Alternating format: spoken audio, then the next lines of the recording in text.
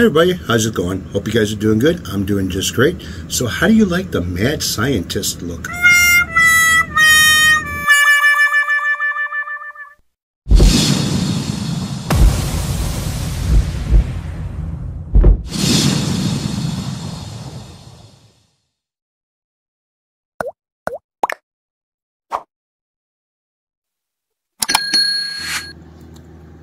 So I said to the owner that I wasn't going to make any videos of this guitar, but I have to. It's just coming out too fucking nice to not show it to you guys. Now, as you can kind of see that there is some texture with the wood. It's mahogany, and you can kind of see it. But the thing about it is, there is no texture in the finish. So let's get into how this started off. So what you're looking at is a BC Rich Mockingbird kick guitar. Nothing really too fancy with it right now. Fretboard is a unfinished maple fretboard. The neck is an unfinished maple neck with a scarf joint. Plastic nut. Not too sure what the frets are. They're probably stainless steel. Who knows? The body is a 3-piece, I believe, mahogany body. I'm not sure if it's a 3-piece or a 4-piece. To me, it kind of looks like a 3-piece, so I'm going to go with that. This was supposed to be a gift to a friend. I kind of talked him into letting me finish it for him. Kind of like the Eric C. Art of Noise style, but not too fancy. Alright. So I started off with sanding everything down, removing the frets, hitting everything with a 220 grit sandpaper. On the fretboard itself, it's a 12-inch radius fretboard, so I used a sanding block, 12-inch radius, and hit that as well to even everything out, making sure nothing was going to be wavy. I didn't feel like doing just a finishing job on the fretboard itself with the frets in them without making sure that the fretboard is nice and flat, so I plucked the frets out.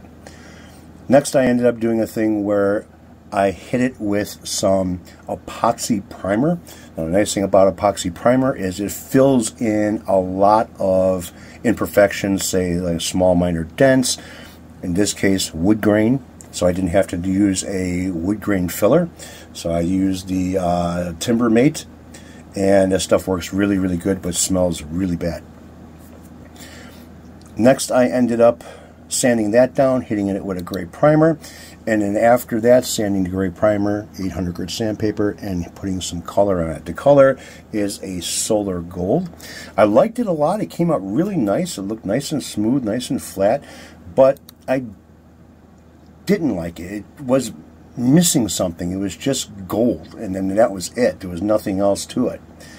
So I ended up hitting the headstock with the same color, and now the headstock and the fretboard and everything else is cleared, but before I ended up putting any color on the headstock, I cleared the neck itself with a few coats of the clear after doing a sanding on it. Not a wet sanding, because it's, this was 220 grit sandpaper on wood. No water was involved. So in this photo here, you can kind of see that the headstock doesn't have color on it, but there is a shine to the fretboard and the neck itself. So like I said, I didn't like the way this thing came out just being just gold. It just was missing something. So what I ended up doing is I stripped it back down to wood, but the nice thing about it is the epoxy primer kind of stayed inside of all of the wood grain, giving me where I could see it a lot better, transparent through this color. And it worked out really nice. And once I get this thing polished up and out in the sunlight, you'll see what I'm talking about as well.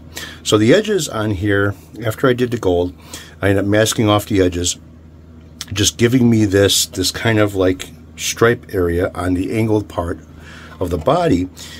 And I painted that with the diamond black, or black diamond, so it's going to have a little bit of a sparkle to it, not much, but a little bit. There's also a little bit of pearl inside of this paint here. It's a custom color, and, well, it's a custom guitar. So I want to get to polishing this thing right now, get started on this thing. It's bugging the shit out of me because I want to see how well this is going to look polished up. It's already been prepped, sanded, everything else, and now it's time to hit it with the buffer and see what this color really looks like. Now, if you notice that the pickup cavities are black, so is the control cavity.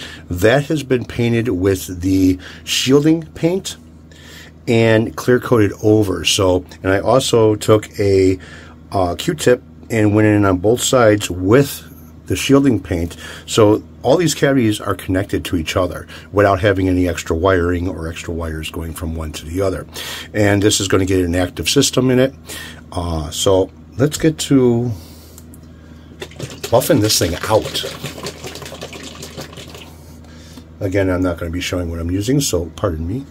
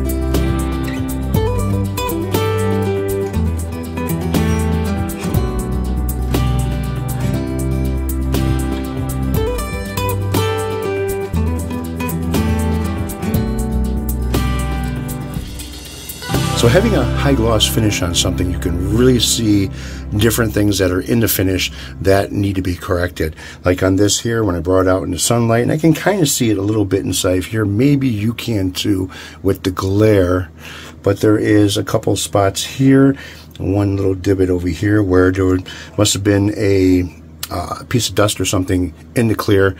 So I have to remove those. Luckily, there is a lot of clear on this thing to where I can wet sand those out and then give it another buff, and it should be like a sheet of glass over this thing.